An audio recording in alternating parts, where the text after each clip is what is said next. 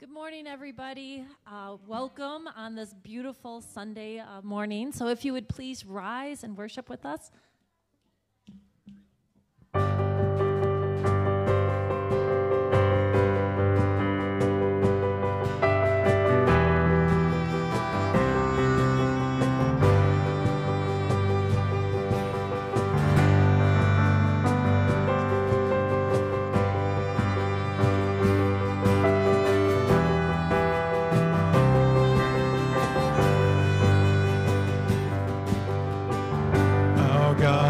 Firm foundation, our rock, the only solid ground.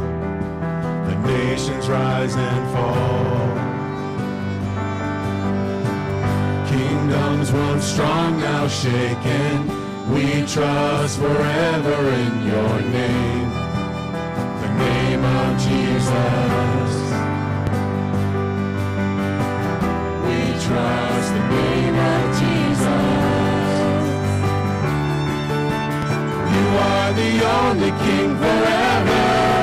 Almighty God, we lift you higher. You are the only King forever, forevermore. You are victorious. You are the only King forever. Almighty God, we lift you higher. You are the only King forever, forevermore. You are victorious.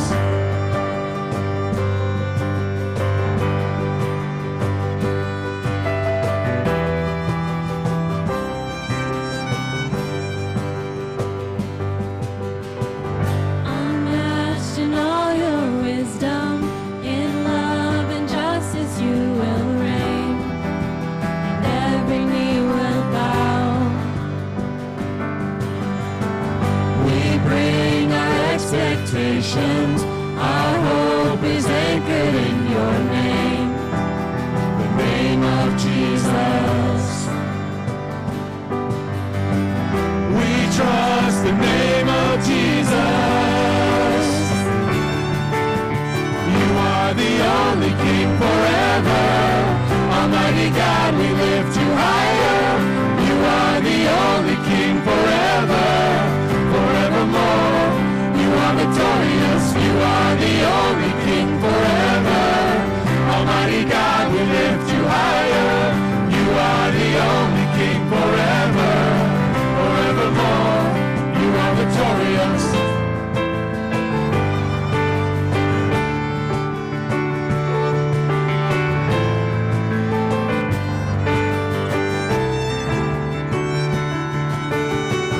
We lift your banner high.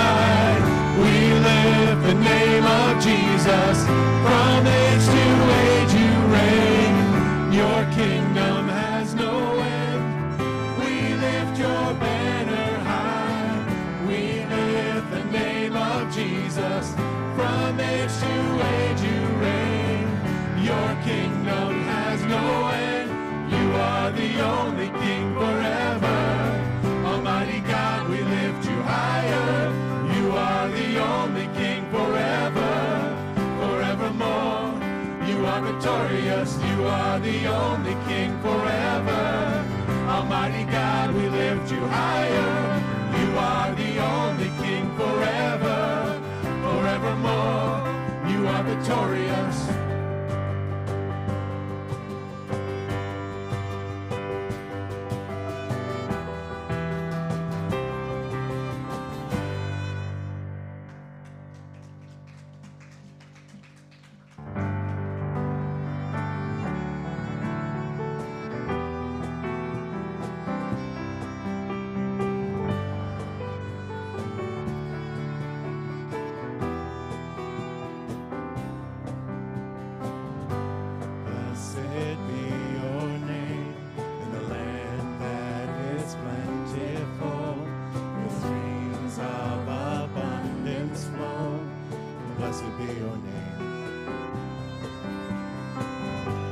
Blessed be your name when I'm found in the desert place.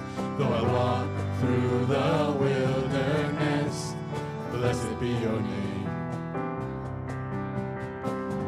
Every blessing you pour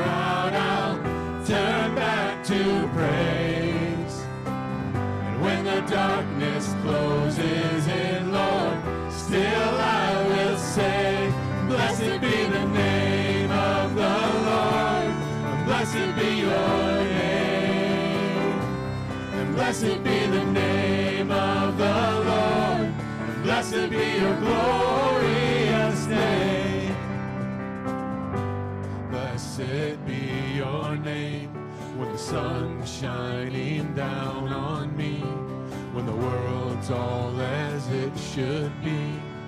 Blessed be your name.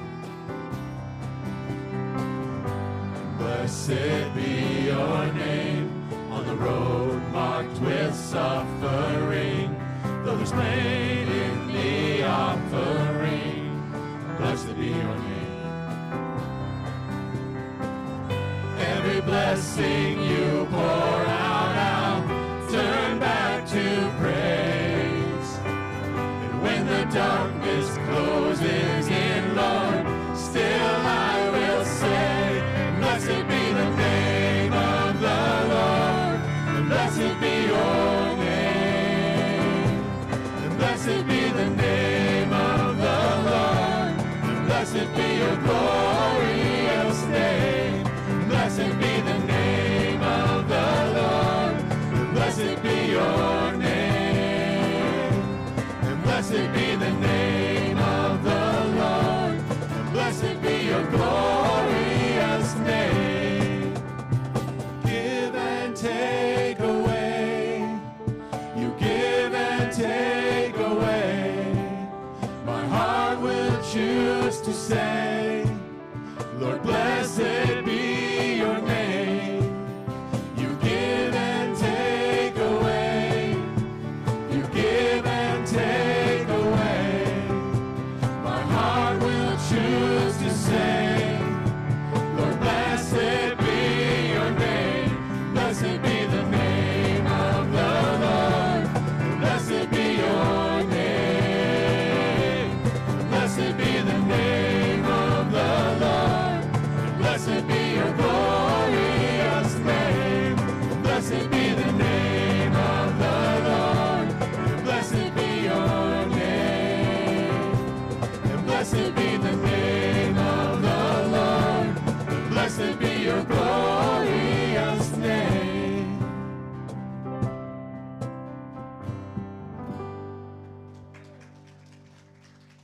Amen. You may be seated.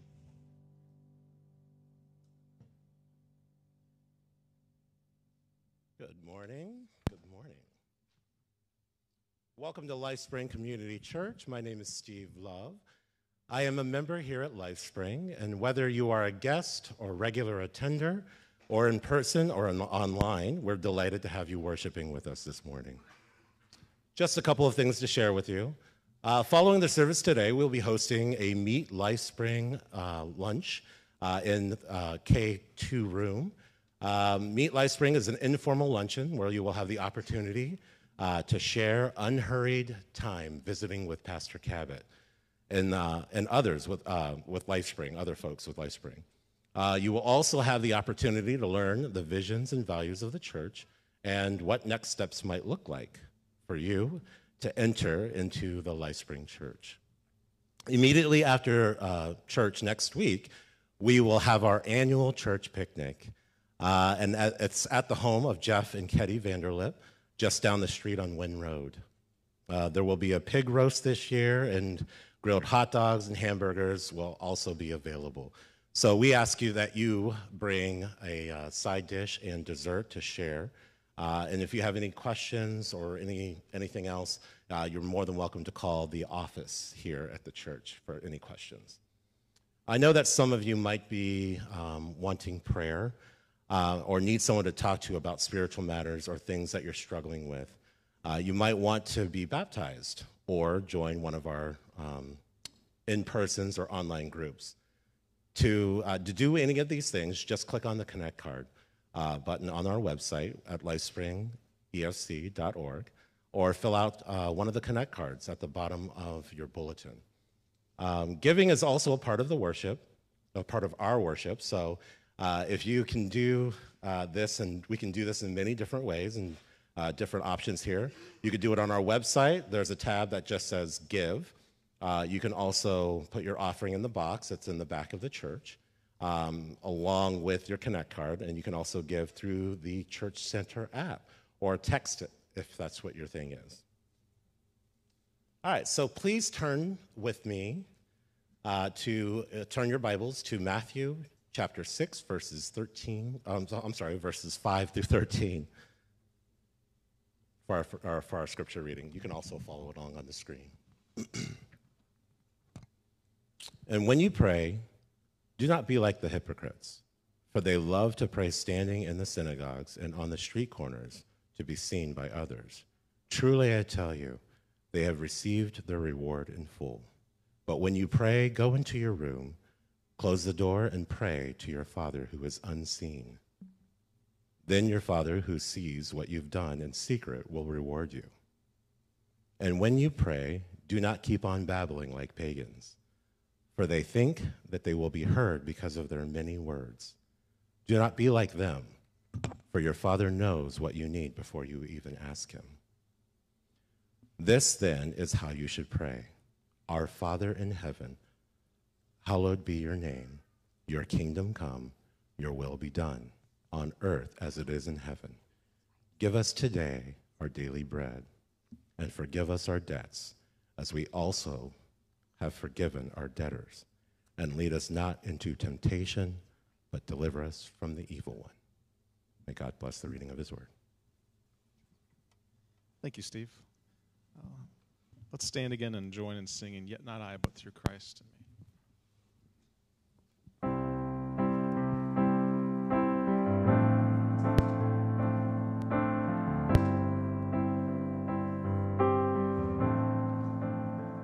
What gift of grace is Jesus my Redeemer?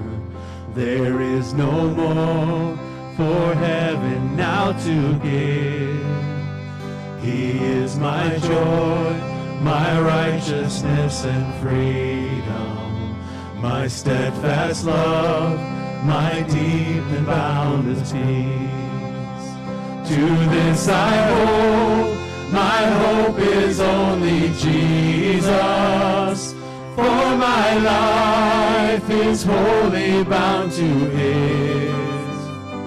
Oh, how strange and divine, I can sing, all is mine, yet not I, but through Christ in me.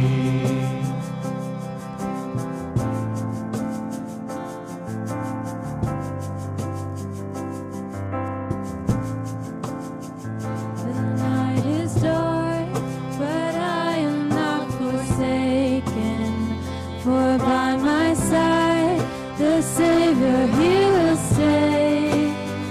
I labor on in weakness and rejoicing, for in my need his power is displayed.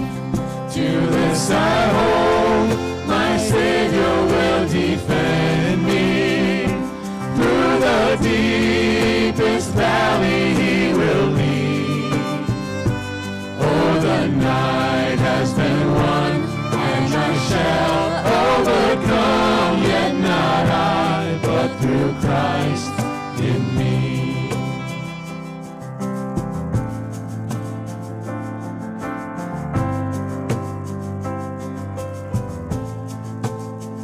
No fate I dread, I know I am forgiven. The future sure, the price it has been paid.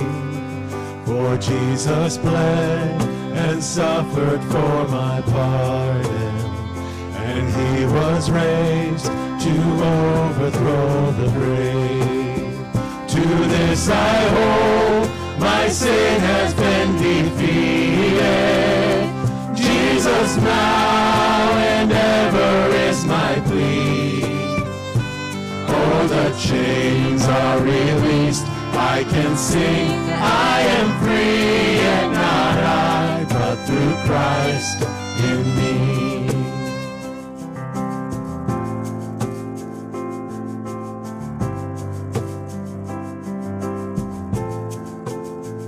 With every breath, I long to follow Jesus, for he has said that he will bring me home.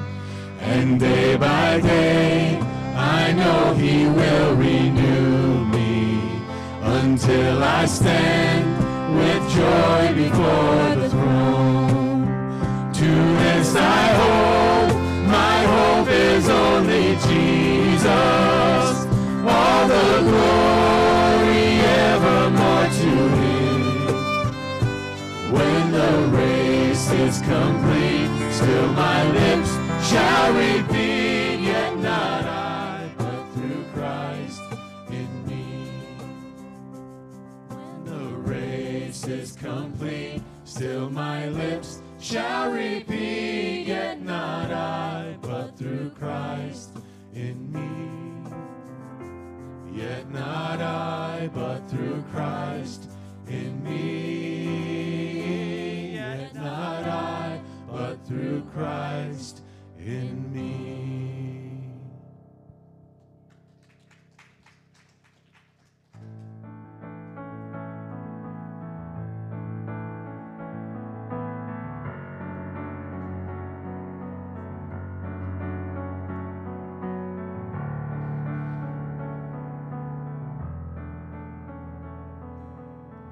My hope is built on nothing less than Jesus' blood and righteousness. I dare not trust the sweetest frame, but wholly trust in Jesus' name.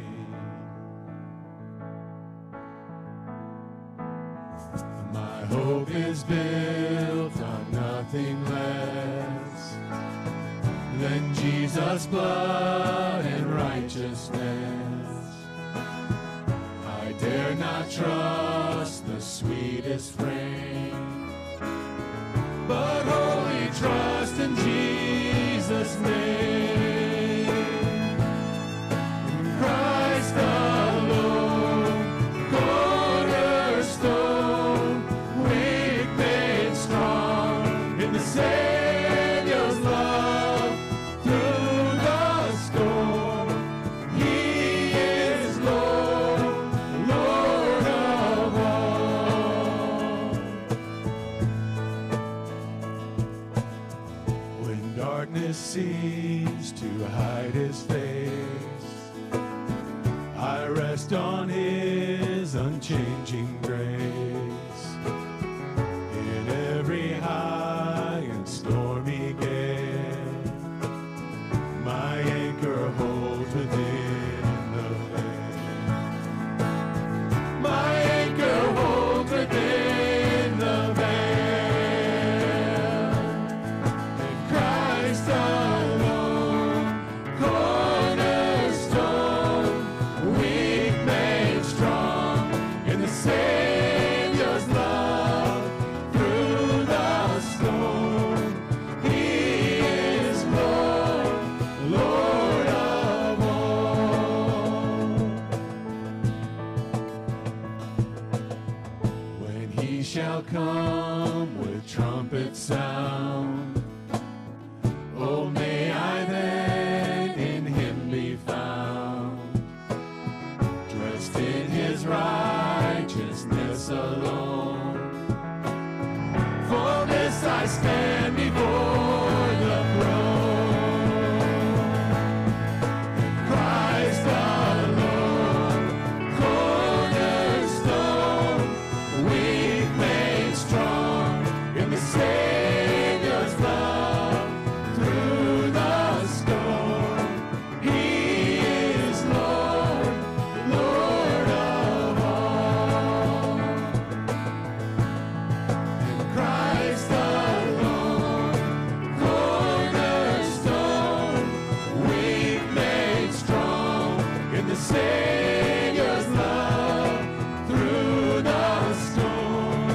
He is Lord, Lord of all.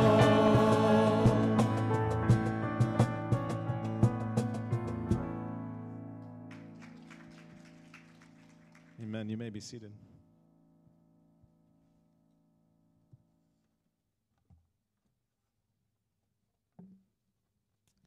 For our second scripture reading, we are in Ephesians chapter 6, verses 18 through 20. And pray in the Spirit on all occasions, with all kinds of prayers and requests. With this in mind, be alert and always keep on praying for all the Lord's people. Pray also for me, that whenever I speak, words may be given me, so that I will be fearlessly made known the mystery of the gospel, for which I am an ambassador in chains. Pray that I may declare it fearlessly as I should. May God bless the reading of the word.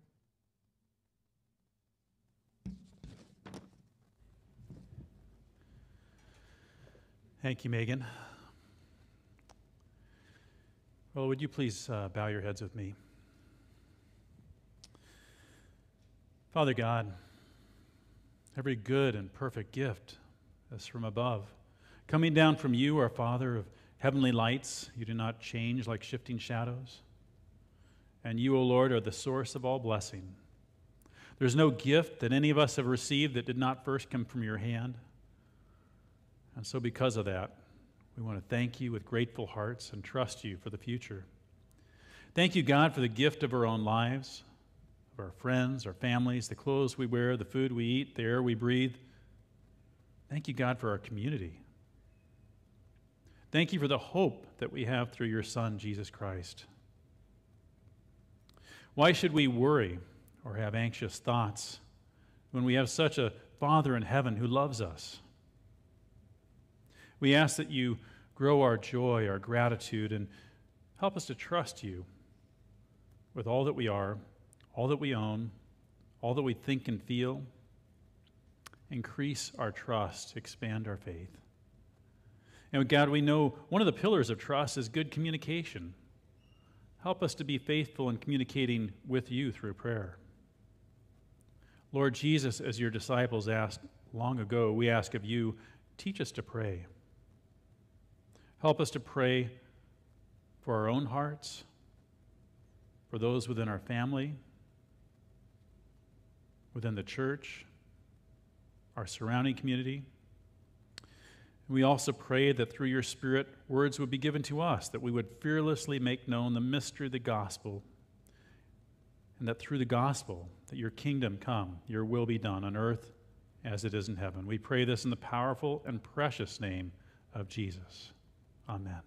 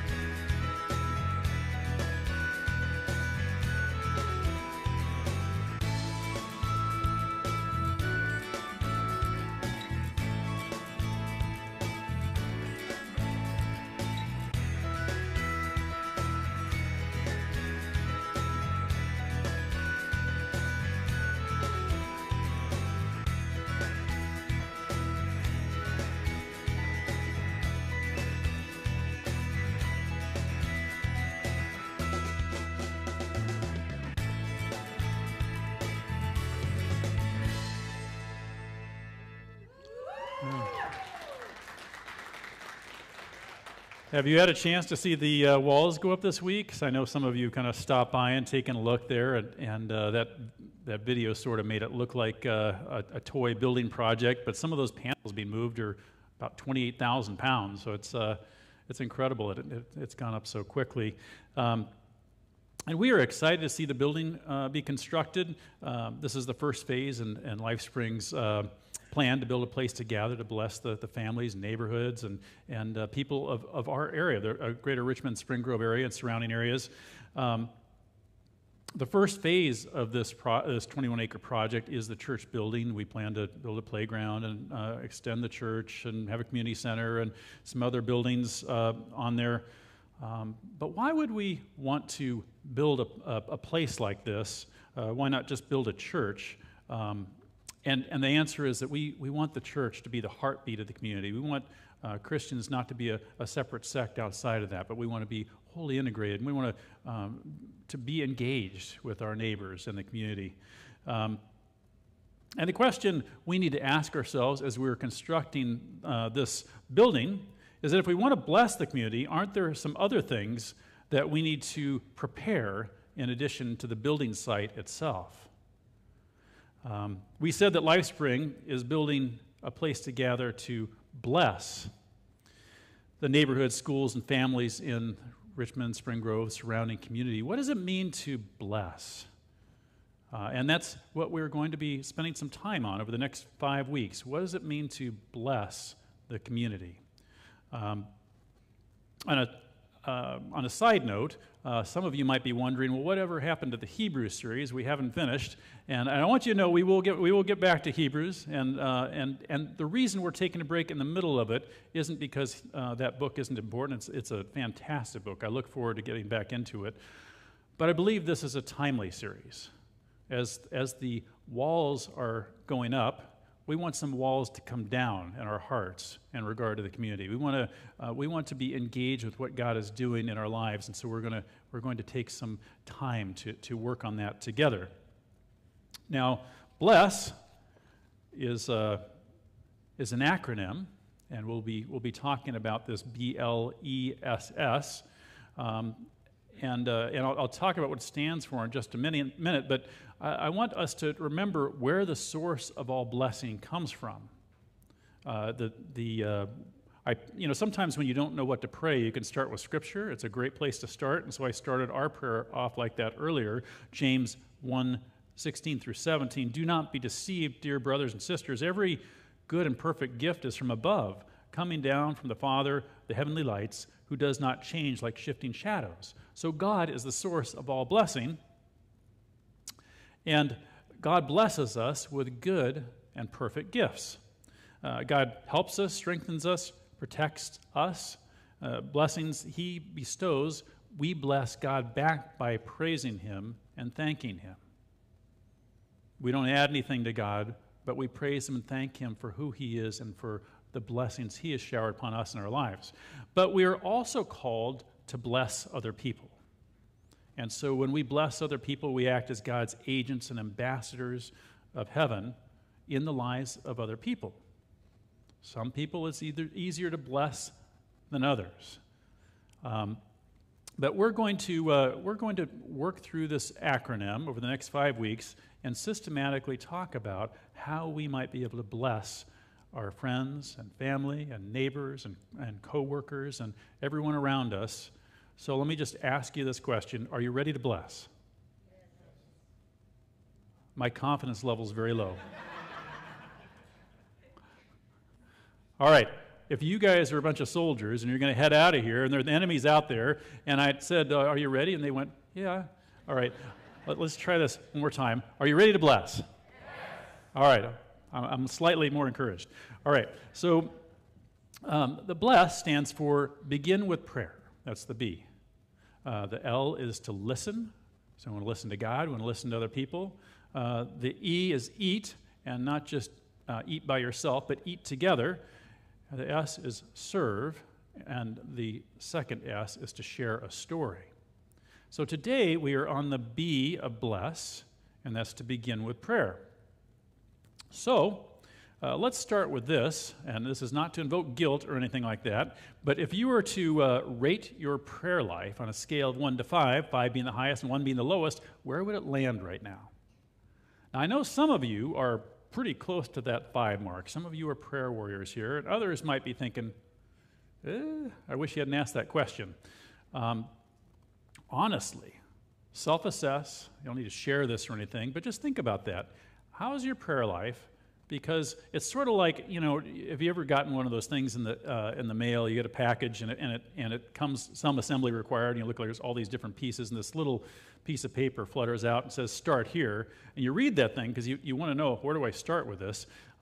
You might not read the rest of the instructions, but you know where to start. And start here in blessing is begin with prayer. We need to begin with that communication with God because God is the source of all blessing. And so we're going to talk about how to pray from the Lord's Prayer in the passage that you heard read earlier. That's Matthew 6, 5 through 13. But first, I want to speak on why we would want to pray. Because if there's no motivation to pray, it really doesn't help to tell us how we should pray. And so the second reading from Ephesians 6, 18 through 20, were the words of the Apostle Paul asking for prayer for himself. He said, "Pray in the Spirit on all occasions with all kinds of prayers and requests. With this in mind, be alert and keep on praying for all the Lord's people." Pray for everybody. But pray in this way, especially for me, that whenever I speak, the words might be given so that I might fearlessly make known the mystery of the gospel, for which I am an ambassador in chains. Pray that I may declare it fearlessly as I should. If ever there was someone who declared the gospel fearlessly, it was the Apostle Paul. Pray with all sorts of prayers, said Paul. In Matthew 9, 37 through 38, Jesus told his disciples they should pray that the harvest is plentiful, the workers are few. Ask the Lord of the harvest, therefore, to send out workers into the harvest field. Evangelistic prayers that, and I think John Piper said something that was very helpful. He said, missions is not the goal of the church. It's not the goal of the church to go share the gospel. It's not the goal of the church to go to Africa and do that, or Asia and do that, or across the street and do that. Our goal is to worship God with everything that we are and everything that we have. And the reason missions exist is because worship does not. We want everyone to be in the state they were designed to be, with their hearts oriented towards God. The reason Jesus came and died, the reason why we would be sent anywhere, is because worship doesn't exist. And so, why don't we pray like that? Dave and John Ferguson suggested 3 reasons we might not pray, and here they are. Some of us think that we don't know how to pray. We're too busy to pray. We don't believe it works. Now, I think all 3 of those are valid. I think there's something underlying all of those as well. But some of us don't think we know how to pray. We feel uncomfortable praying in front of others, or I've heard in men's groups many times the husband doesn't feel comfortable praying in front of his wife because he feels like the wife's prayers are better than his. But as we'll learn from the Lord's Prayer, it's not about these fancy prayers. It's not about the package. It's about the heartfelt communication to God. That's all it is. Prayer is talking to God and listening to Him. It's communication with God. And in communicating with God, we learn better what He desires of us. We learn to worship Him more. It impacts our lives. It makes a difference on what we pray for, but it also makes a difference on us personally. And some of us say we're too busy to pray. Can you imagine? I'm too busy for you, God. And God says, I'm too busy for you too. We really need to make, if we believe that God is important in our lives, and we believe that, and we believe in this Christ-following stuff, then if we're going to schedule anything, we should schedule this into our lives. And I know that sometimes we don't schedule prayer because it's like exercise. I don't have time for that exercise thing because I know it's a little painful. And sometimes it is a little painful at first. Sometimes it does you have to get the bugs out and the cobwebs off and everything. And you have to push through it in order to get to that next thing. It's a discipline. Prayer is a discipline. But we're never too busy for it. We just make excuses to be. And we don't believe it works. Well, sometimes we don't believe it works. This prayer hasn't been answered, or that prayer hasn't been answered, or God's not listening, or whatever. But none of that's true either. And I personally, this last year, have had many prayers answered, and prayers I sort of half believed myself as I prayed them. I've seen those answered as well. And I know that God is listening to us, and sometimes He answers us with a no, and that's okay too. But clearly, God hears and answers prayer. But I think I said there's an underlying reason why we don't pray. I don't think any of those is the main reason we don't pray for other people. I think the reason why we don't pray for other people is because we don't love them. We don't care enough about them to pray for them. Our hearts aren't in a position to pray for them. We're not motivated. And let's face it, not every neighbor around us is easy to get along with. Some of them aren't. Some of them are difficult. And yet we're called to pray for them. When we pray for another person, we're praying God's will to be done in their lives. We're praying for blessing upon them, including God's favor and help and strength and protection. And it's hard to pray a blessing, either because of apathy or active dislike, but Jesus told us this: if you love those who love you, what reward will you get? Not even the tax collector is doing that, Matthew 5:46. And so our heartfelt motivation really needs to be love. And you say, well, I can't really manufacture love for my neighbor. Well, there's two things that work. One is we can try to love our neighbor, and the other one is we can pray for our neighbor when we don't love them. We can't really engage with our neighbor and bless them actively if we don't love them, but we can certainly pray for them when we don't actively love them. And in praying for our neighbor, oftentimes God works on our heart and makes a change so that we will love them more. We'll realize God cares about this bonehead. I don't know why. I don't know why God cares about this really rotten neighbor that I have right now, but he does, and I'm going to pray for him or her or their family. Well, I want to mention one other prayer as motivation for us, and this is Jesus' high priestly prayer in John 17. I'm just going to read 15 through 20. Jesus prayed, "My prayer is not that you take them out of the world, but that you protect them from the evil one. They are not of the world, even as I am not. Sanctify them by the truth. Your word is the truth. As you sent me into the world, I have sent them into the world. For them I sanctify myself, that they too may be truly sanctified. My prayer is not for them alone. I pray also for those who will believe in me through their message." So Jesus prayed for his disciples to be sanctified. That just means that they are going to grow more perfectly to be the people that God designed them to be. But Jesus also prayed for his disciples to be sent. They want to be sanctified and sent. And the disciples, when they shared the message of Jesus, Jesus has already prayed for the people who will hear it. Jesus prayed those prayers.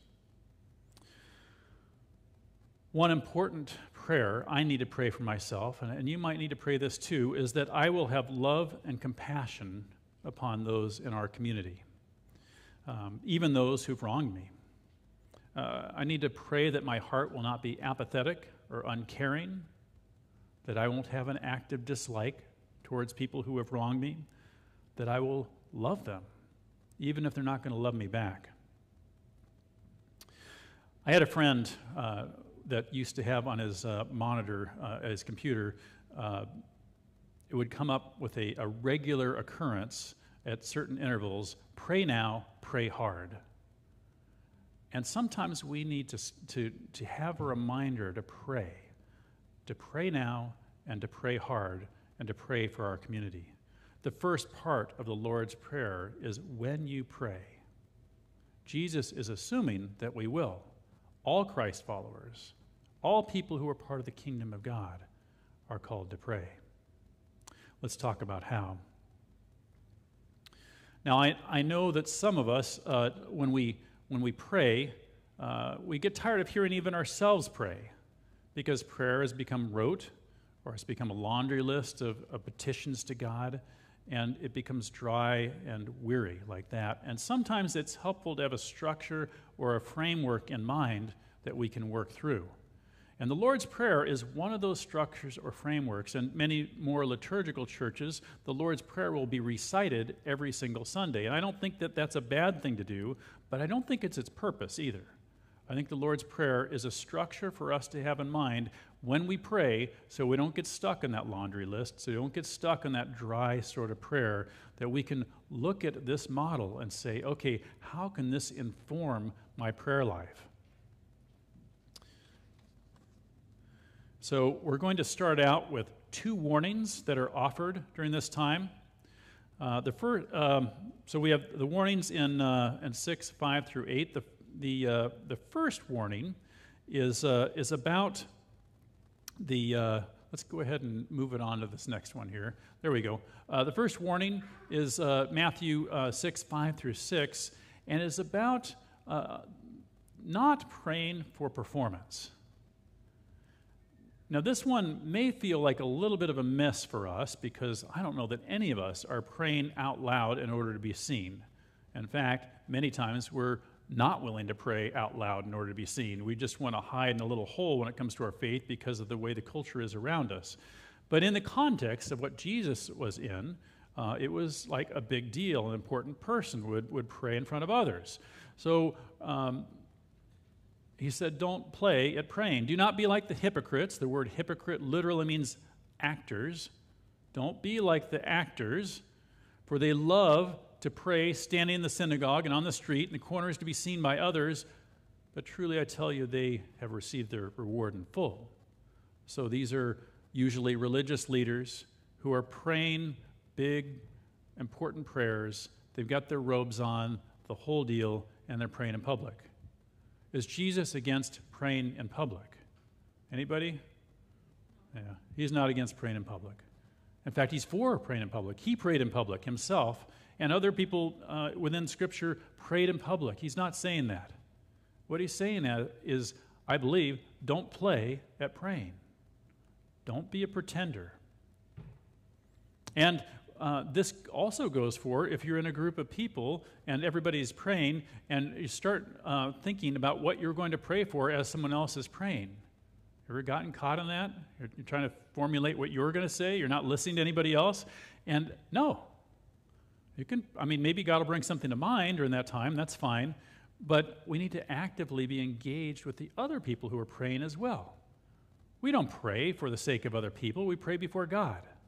And that's why he says, when you pray, go into your room, close the door, and pray to your Father who is unseen. Then your Father who sees what is done in secret will reward you. Not many houses in Jesus' time had inner rooms, private places to go and pray, prayer closets.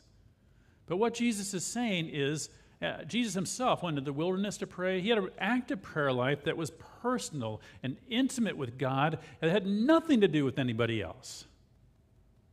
And that was the source and the root of his other prayer, his public prayer, where things overflowed into other people's lives. And what Jesus is saying here is don't play at praying.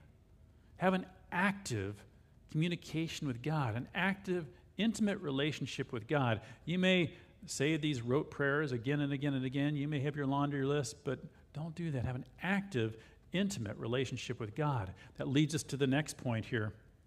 The second warning is don't babble. If we can, don't prayer babble. Don't heap up words, it says in some translations. Verse 7, and when you pray, do not keep babbling like the pagans, those who are not loving God, those who are not following Jesus. Don't keep saying things over and over again, expecting to get something because you keep on repeating yourself. They think they will be heard because of their many words. Do not be like them, for your Father knows what you need before you ask him. Go into the secret room. Your Father who sees everything in secret sees what you're saying to him. We don't need to shout it to the sky, and we could. I've shouted out prayers before. But if we think it in our heads, if we mutter it with our mouth, God can still hear that prayer. And don't keep on repeating the same words over and over again, unless, there have been times even in Scripture where we see, people just crying out to God. That's good and okay. But we don't just keep saying the same thing over and over again because maybe God hasn't heard us. We just need to actively trust him in it. All right, so those are two things not to do as we start out. Here are 5 categories that we can use to inform our prayer life. The first, Jesus says, this is how you should pray then in verse 9. Our Father in heaven, hallowed be your name. I doubt that any of us, when we hear the word Father, are scandalized or impacted very much at all. But to an original reader, listener, the word Father in regard to God would be a big deal. To have that sort of intimacy with the creator of the universe, with God himself, that we could call him Father, is only possible because of what Jesus did for us. That God is very close to us. We can call him Father. We can call him Daddy. We can trust him. But he is in heaven, and we need to pray for his name to be hallowed. What does it mean for God's name to be hallowed? Well, hallowed is holy. Do we need to pray for God's name to be holy? Is it not holy already? And this is where that concept of blessing comes from. That God is the source of all blessing, and we, when we bless God, praise him and thank him. And our role as creatures that God's created is to declare God's name as holy, as hallowed. Now, if you were to have an insurance policy on anything, usually they have a section that talks about acts of God. And by acts of God, they mean earthquakes, tornadoes, floods, all these bad things that get to happen. How come God always gets to sign those things and never the good things? I don't get it. God's name is hallowed. God is holy. We want to uplift God's name before other people. Are we ashamed of it? We want to lift up God's name.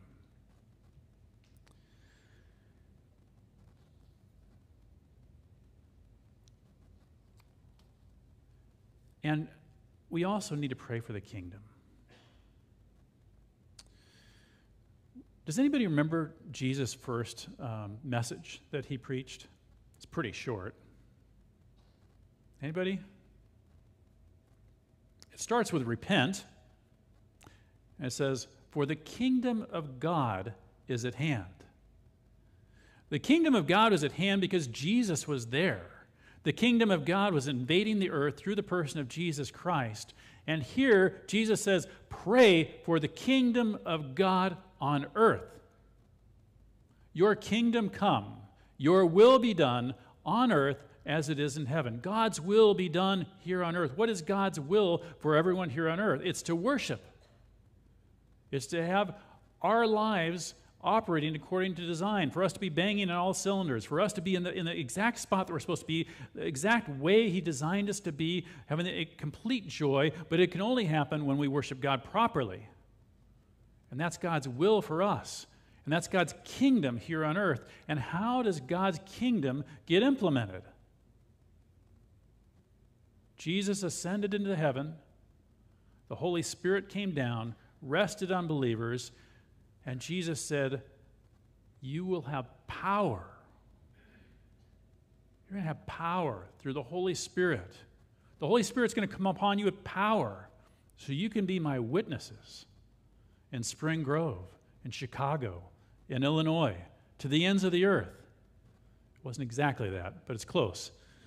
And we are meant to fulfill God's mission here on earth. That's why Jesus is praying for his disciples to be sanctified and sent. He's praying for those whom his disciples will speak to, that they will receive, that they will become disciples, that they will become sanctified and sent, and so forth. God's kingdom come, his will be done. Are we praying for that actively? This should inform our prayer life. First, we want to hold up God's name as holy. Second, we want God's kingdom to come here on earth so that everyone will revere him as holy. What's third? Give us today our daily bread. Give us this day our daily bread. I don't think Jesus is just talking about a loaf of bread here. When Jesus was tempted in the wilderness, Satan told him, turn this stone into the loaf of bread if you're truly the Son of God. And Jesus said, no, because man does not live by bread alone, but by every word that proceeds from God. And so what we're talking about is what we need here physically, of course, but we're also talking about what we need spiritually. In fact, we're talking about everything that we need. Every blessing that we need, we're praying for God to provide for today's blessing today. Are we praying for tomorrow's blessing today? No. Today's blessing today. What do we need today? What do we need at the right time? And what God is, or what Jesus is telling us here is to pray that God will provide for our daily needs in every way. And I think that could also mean when we're speaking to other people about the kingdom of God. How much fear do some of us have when we go to speak with someone about the kingdom of God and the holiness of God's name? They're trashing God's name. They don't believe in the kingdom of God. And where are we going to get the words? Paul says, I know where to get the words. Pray for me that I'll fearlessly declare the kingdom. Give me the words, God. Give me the power. Give me the Holy Spirit in order for me to be able to do that. Give me my daily bread. Sanctify me, the things I need to grow more like you. Provide those things. And of course, I need food. I need a place to live. I need, whatever those things are. But let those only be a portion of the daily bread we pray for. Let's have the full scale, the feast of bread that God wants to give us every day. All right, number 4, and forgive us our debts as we have forgiven our debtors.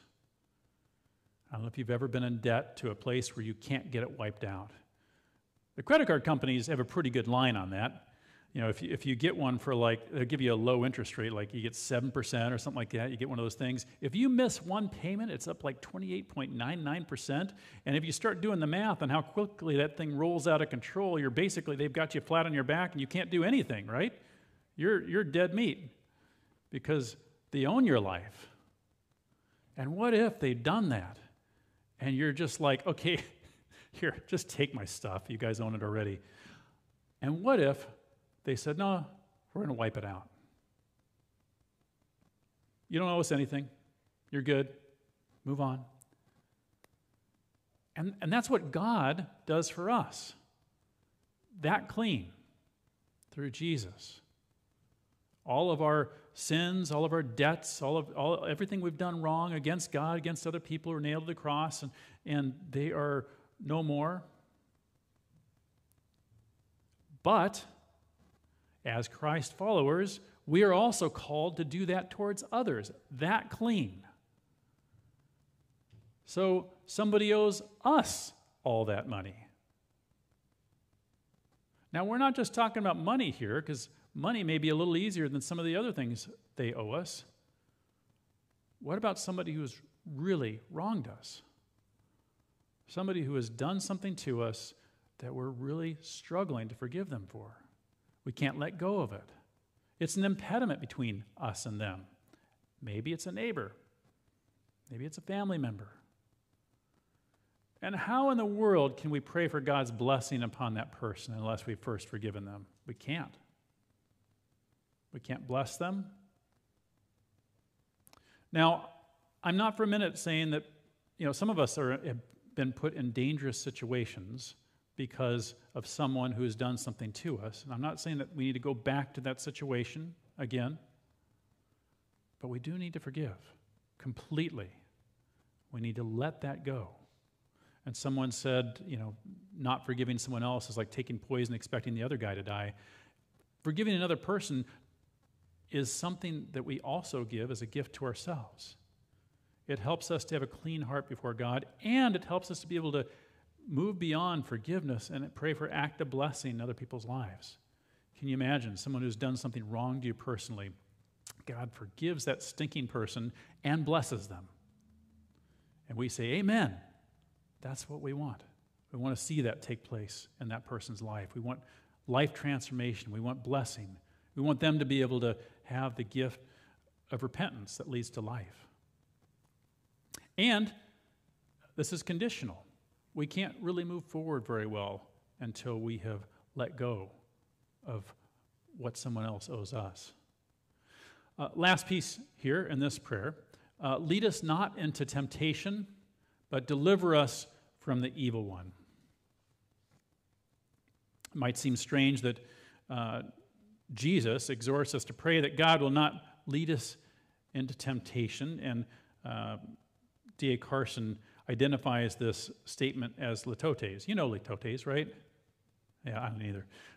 It's a figure of speech that expresses something by negating the contrary. For example, in English, the phrase "not a few" means many. In other words, what he's saying here is, lead us not into temptation is the same as deliver us from the evil one. These are sort of parallel pieces here. And so the idea is this. We want to be delivered from temptation. We don't want to be stuck in a spot where we're playing in our mind with things of idolatry, things that are competing with God, or things that are going to draw us away from Him. And we don't want other people to be in that spot either. What we need to pray for is the rescue, the deliverance. What God is doing in the whole world so that people will worship Him is the rescue. It's the deliverance from temptation to rebel against Him, to go the other way. Instead, we pray for the rescue. God, let everyone seek You and be forgiven so that they can be rescued into a position of worshiping You and living as You have called them to be. So this is the structure of the Lord's Prayer, and I hope you'll take this to heart. It's sort of a how-to. There are other structures on how to pray. It's not the only one, but Jesus' disciples wanted instruction on prayer. This particular one showed up in the Gospel of Matthew and in the Sermon on the Mount, and talking about the norms of the kingdom, what the kingdom of God is like. And so it's in that context. But there's another similar one in Luke where Jesus' disciples said, teach us to pray. And Jesus said, here you go. Here's a good structure for your prayer life. Don't babble before God. Don't play at praying. Pray on behalf of God's name. Pray for it to be held up as holy and revered. Pray for the kingdom. Pray for your daily bread today. Pray for forgiveness. And pray for the rescue. Pray now. Pray hard. Here's a structure on how you can do it. Well, I want to give us a few action steps that we can take as we head out today, because if we're going to bless other people, we need to be equipped. We need to be motivated. I hope that you're motivated to if prayer is something you've been struggling with, I hope you're motivated to do this. Go practice this every single day. Go out and practice the structure of the Lord's Prayer. It doesn't need to be many words. Remember that? Don't babble on and on. It can be short. It can be long. But it needs to be heartfelt and direct. It's not for show. It's for your relationship with God, and it's on behalf of other people. So if we can move on one more here. If you're looking for, now some people say, well, I struggle to pray for other people, and I also struggle to know someone that I can share with about Jesus. And we'll talk more about sharing about Jesus in the future, but if you were to take your house, that yellow square, and if you were to look at the houses around you, do you know the names of all your neighbors? Do you know anything about them? I bet you know some of them. Don't know if we know all of them. I'll ask, do you like all of them?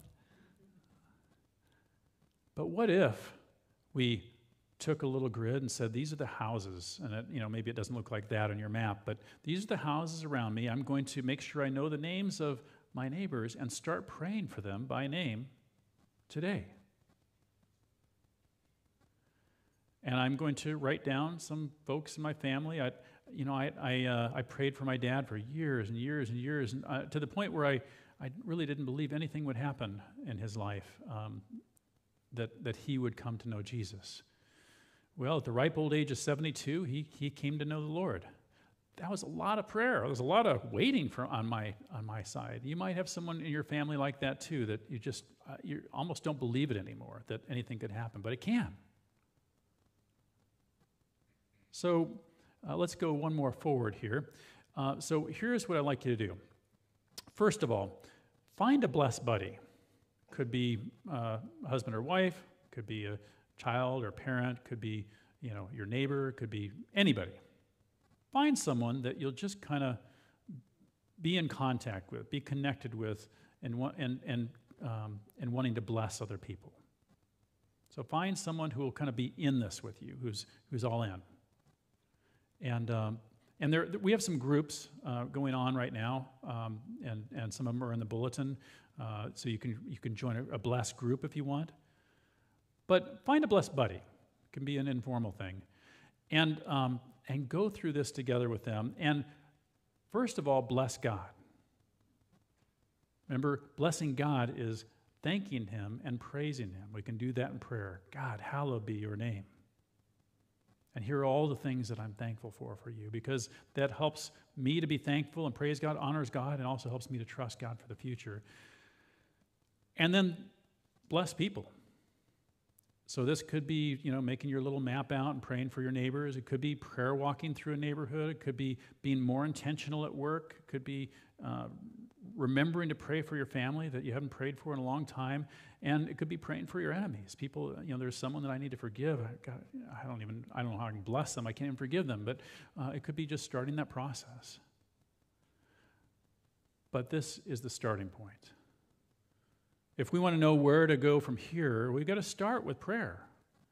We need to start praying to God for our own hearts and on behalf of other people. I wrote this sort of as a landing spot for us. Jesus taught us to pray. The kingdom of God begins with a name of infinite power and disputable fame. Holy, righteous, and faithful is He. May His great kingdom be all that we see. We'll trust Him for bread, and we'll let debtors go, since we know He provides and forgives, and so we'll pray for the rescue and strength to stand, trusting all that comes is from His hand. Please bow your heads with me. Father, we need You more than anything. You are truly the source of all blessing, and Your name is very great. Teach us to pray. Teach us to love You more than we ever have before in our lives. Teach us to love other people, whether they deserve it or not, because You've called us to. And Father, this week, as we think about these things, help us to be faithful in prayer. Help us to encourage one another in prayer. And God, in all these things, may Your name be glorified. In Jesus' name, amen. We are going to continue our time of worship with the Lord's Supper. And it is always my delight to take the Lord's Supper after sharing a message, because maybe I've sinned or done something wrong as I've been speaking to you now, and now I get to just remember that everything is washed by the blood of Jesus. And maybe you've sinned and done something wrong, or something that you need forgiveness, or maybe you need to forgive that person that came to your mind as I was speaking earlier. This is a wonderful time for the Holy Spirit to meet with each of us. And so this table is open to all who put their faith in Jesus. It's something that we shouldn't take, though, if we are not a Christ follower. It's something we shouldn't take if we're not able to forgive somebody, because then we take condemnation onto ourselves. So let me encourage you to take this time of silence. If somebody comes to mind that you need to forgive them. Or just pray to God that you will. Or perhaps you've never given your life to Jesus. This is a great time to do that. Jesus, be Lord of my life. I want You to be over all things in my life, and I don't want to follow my own way anymore. And then partake with us. And if not, just let this perhaps partake with us this next week. I'm going to pray for all of us, and then there'll be a time of silence where you can add your own prayers in, and then we'll all partake at one time. Father God, we thank you for the gift that Jesus gave us. That Jesus is the rescue. There's no rescue without Jesus. And there's no kingdom here on earth without Jesus. There's no redeemed people without Jesus. For God so loved the world, he gave his only Son. That whoever believes in him will have eternal life. And so now we remember the gift of Jesus and this bread representing his body broken for us, the blood shed for us. And after Jesus ascended into heaven, he sent his Holy Spirit. And I pray, Lord, that your Holy Spirit would meet with us now, Lord. Encouraging, convicting, leading, whatever it is that each of us needs. Meet with us now in the name of Jesus. Please take this time to add your own prayer.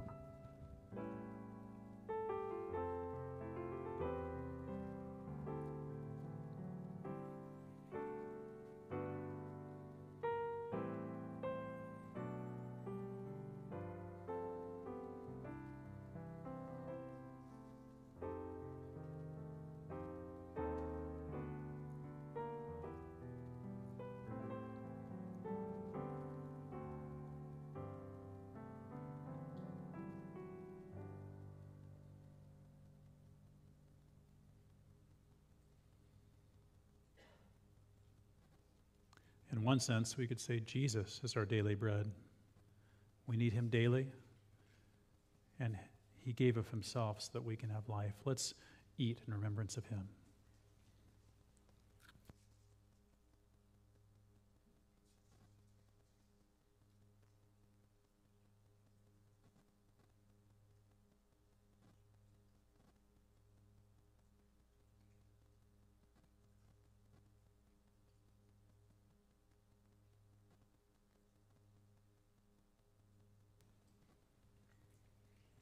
Jesus also said his blood is the cup of the new covenant.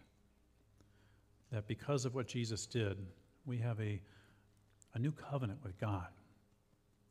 And we participate in sharing that covenant with others. Let's take and drink in remembrance of Christ.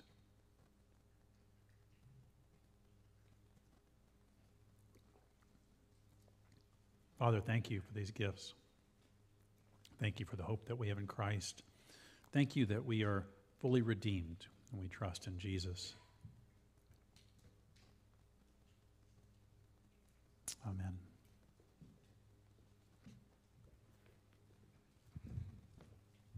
Thank you, Cabot. As we conclude our service, let's stand together and sing our closing song, How Marvelous, I Stand Amazed at Your Presence.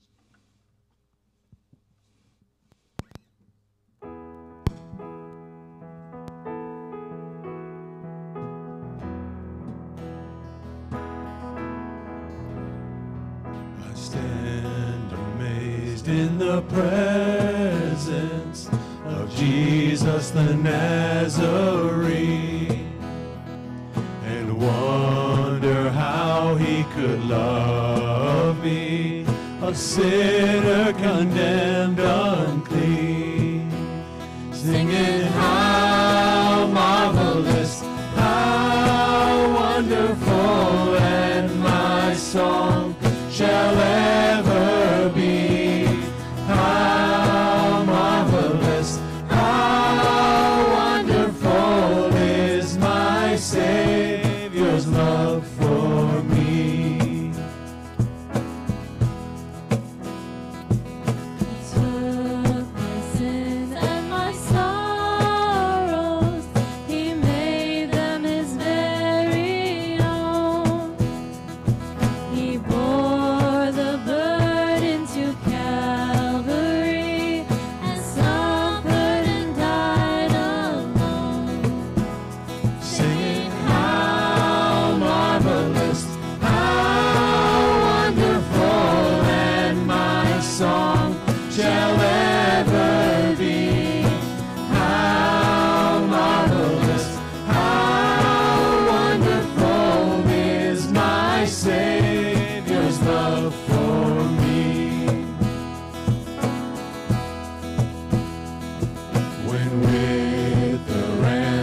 crowned in glory, his face I at last shall see.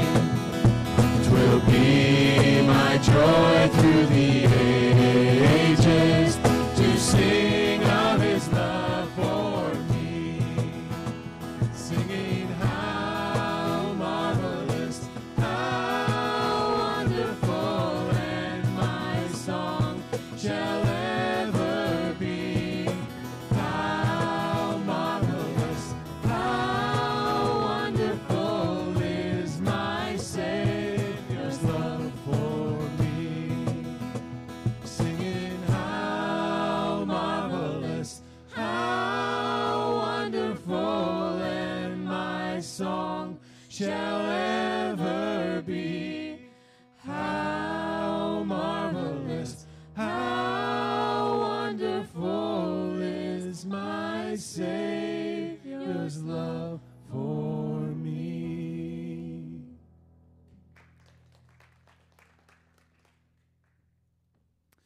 Once again, if you're a visitor, I'd like to remind you that we have a Meet LifeSpring afterwards. It's a lunch we'll just informal lunch. You can ask questions and learn more about LifeSpring Community Church. We can hang out for a little bit. It'll be in the room off to your left as you walk out the hallway. I'd like to send us off with a word from the Lord. Pray now, pray hard, and with Jesus' words, the harvest is plentiful, but the workers are few. Ask the Lord of the harvest, therefore, to send out workers into his harvest field. God bless you. Go in peace.